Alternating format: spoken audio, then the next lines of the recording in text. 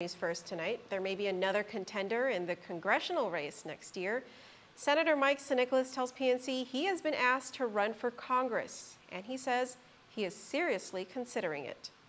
The senator says he will be making a decision within the next few days. Today, the senator posted a new red, white, and blue logo on his Facebook page that says Responsible Guam 2018. The logo is accompanied by a post that says public service is not about being politically safe. He goes on to write that, quote, it is about commitment to the call, end quote.